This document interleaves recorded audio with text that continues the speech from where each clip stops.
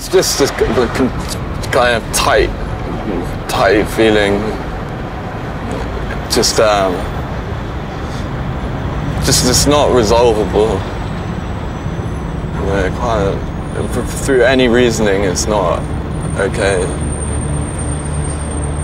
However much you rationalize, it's just it's too much. Human condition? I don't really know what the human condition is. We think that we're alone in most of what we experience, but we all go through the same things pretty much, and just, you know, in a different light. I think the essential of being a human being is probably purpose or finding purpose. Experiencing pain and sadness, like in any capacity, you know, falling in love, getting your heart broken. How we cope with those things is what makes us all different, but the initial feeling behind it is pretty much all the same.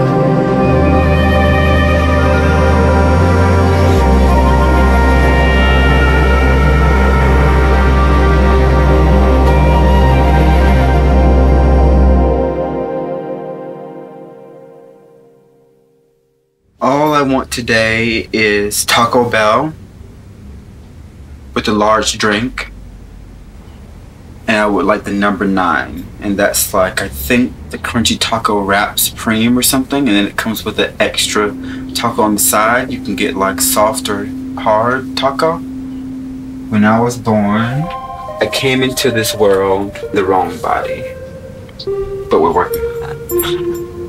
The past 8 months I've gone through dealing with my hormones and dealing with all the stuff that kind of comes with being a woman. When I close my eyes, I see possibility and room for growth. I see someone that's genuinely trying to live a honest life. I see struggle. I see hope. But I just don't know how to get there yet. And I just worry, like, will people actually see me as a human being and be able to kind of connect with me? And that makes it even harder to be accepted by society when you look a certain way. You play this game, you know, of looking in one way but living life another way. It's sad.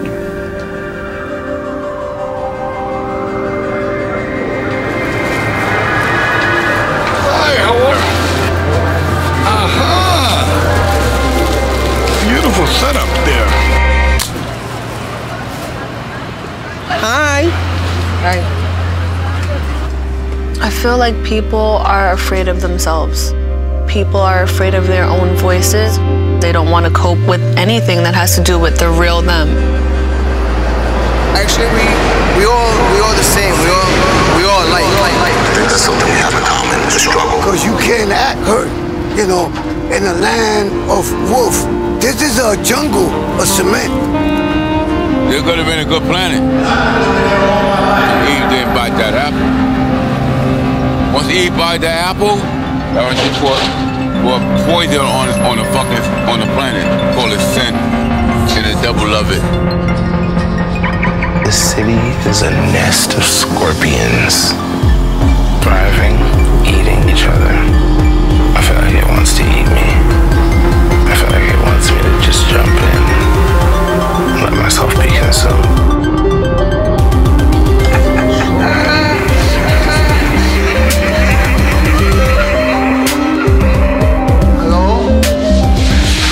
Hello?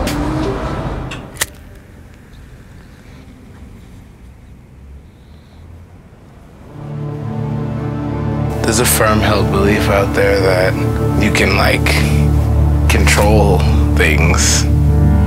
Fun fact, you can't.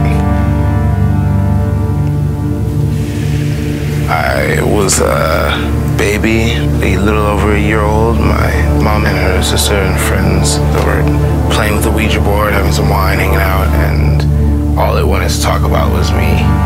And that ghost story was pretty fundamental to, like, my identity.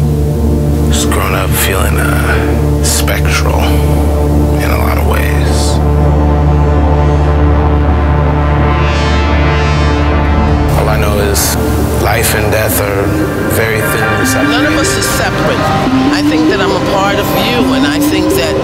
be a part of everything when I die. We're spiritual beings living a human existence. You can be lonely in a crowd of people. I feel separate. I'll be very honest with you. It feels like an outdated toy. At one point it was something that everyone enjoyed, had fun with, but it's forgotten about now. I've always felt separate. Always. I mean, when I was younger, I had bad issues. Like, I was so fucking weird, and I was so, like, because my father died when I was really young. He died when I was 11, and all this catastrophic, really sad times, you know, happening in that moment in my life. And I didn't know that I had anything to help me kind of, like, through that. I want to be able to give my daughter, like, the freedom of choice. What it means to value honesty, value loyalty, value kindness, love, what life is really about, you know, energy, the universe.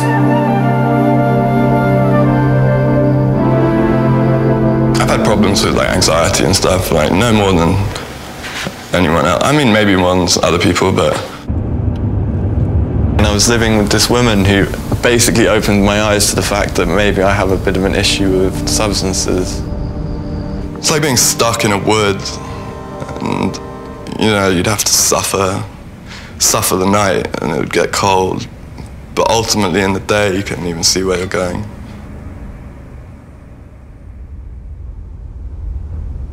Sadness looks like someone you want to help, but you know that you never will be able to because they don't want to help themselves fundamentally.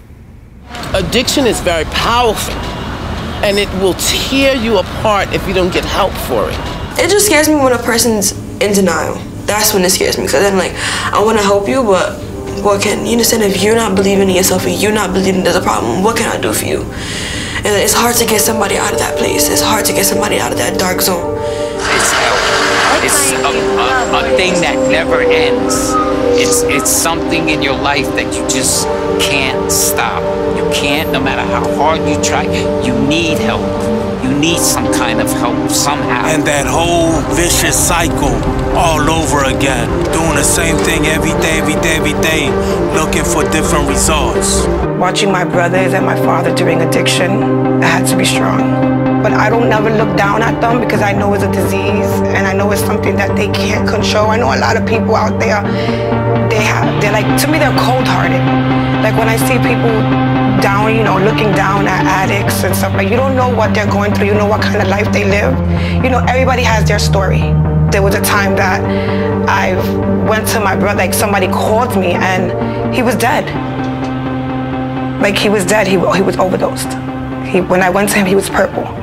And I guess, I always say it was my love or something that bring him back, because when I got there and I was like screaming his name and like punching him and slapping him, it's like when he, you know, when I was like, please, please, is when he came back to life.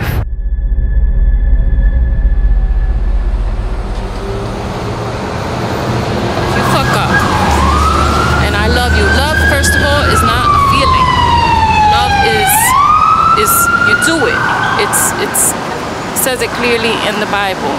You know, a lot of people think it's a feeling, and it's not. It's just an action. You just gotta do it. A girl named Oasis, that's the deepest love I ever felt. Like golden liquid pouring from a silver sky. It's the best way to describe it. Like, talking about her, this whole sinner's get all mushy. Like, right here, like, just talking about her, like, my face hurts. Like, you know, she's the best and the worst. But a lot of people that I see experiencing love have a lot of pain, and I feel like I have enough pain. So it feels like I'm almost better off without it. Heartbreak told me what love was. I mean, love is a really beautiful thing when it's going on, man. But once that love is done, it's like, things happen, you know? So yeah, I've been heartbroken before. Like, everything that dies gives birth to something else. Just because I feel a certain way right now, it's not going to last. A broken heart. I like a broken heart initially, it feels like what I would imagine, like the oxygen being turned off on you.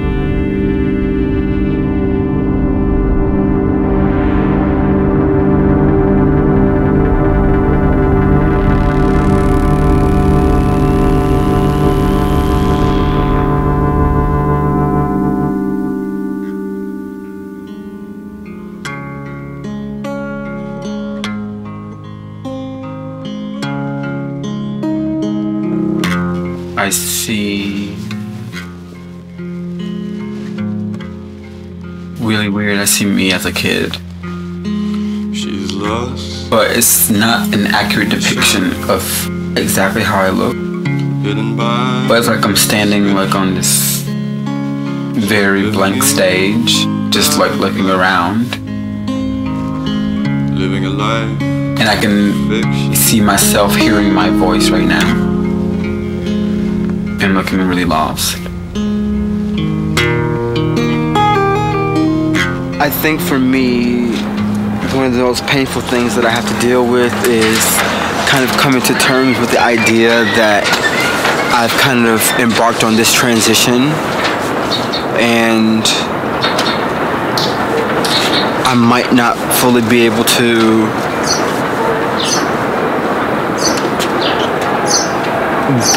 be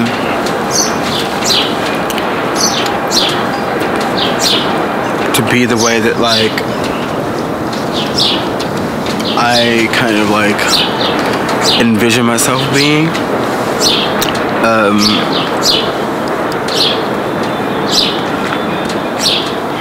I just think it's like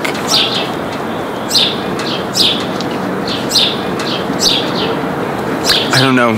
I think I kind of would have thought about it a little bit more before, and I think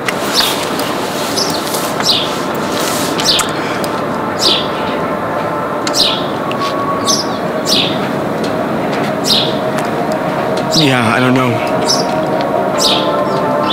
I forgot what the fucking question was.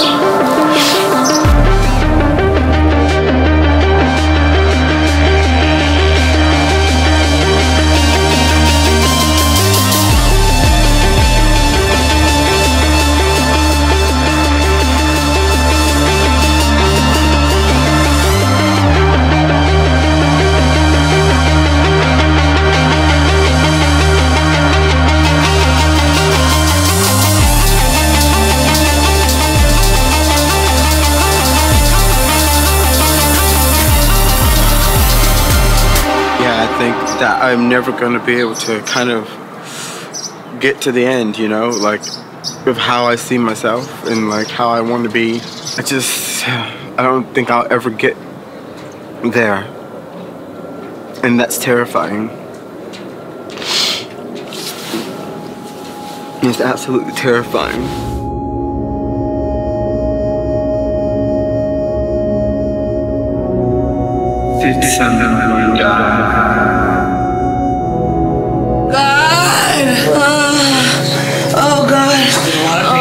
Contractions going through centimeters. Because what about meds? I'm like, she's young and stupid, trying to do this natural. Feels like I want to give up. Somebody pray. Do it.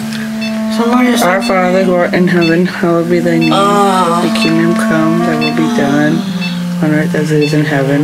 Give us this day our daily bread, and forgive us our trespasses as we forgive those who trespass against us. And lead us not into temptation, but deliver us from evil.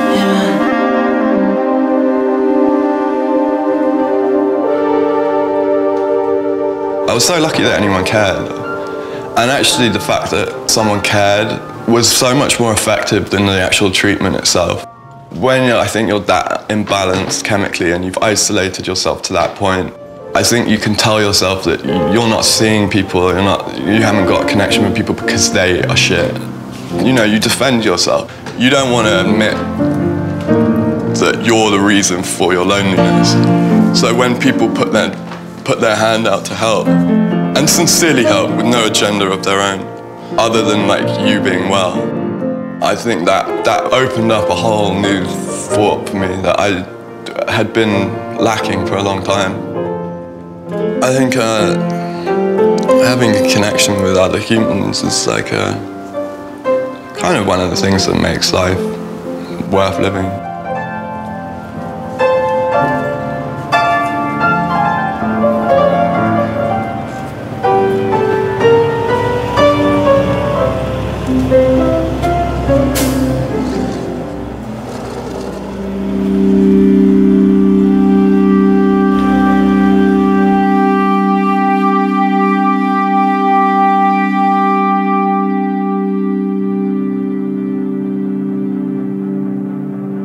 Every day you wake up, it's a clean page of a book.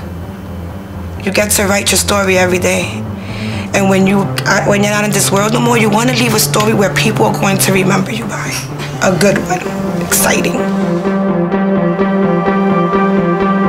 This right here is life, right here. Not what happened yesterday and not what's gonna happen tomorrow, but right now is life. You know, without no struggle, there's no progress. Like, you know, you gotta go through some shit in order to learn some shit. You know something's wrong, and that's enough to make a change.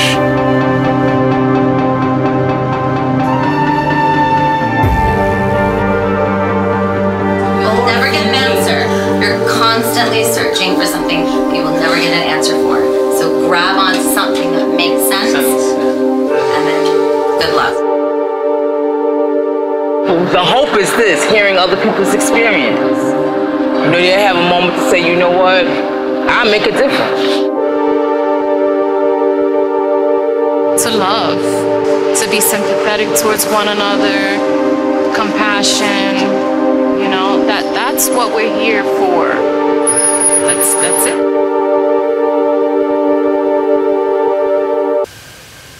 This is who I've been waiting for.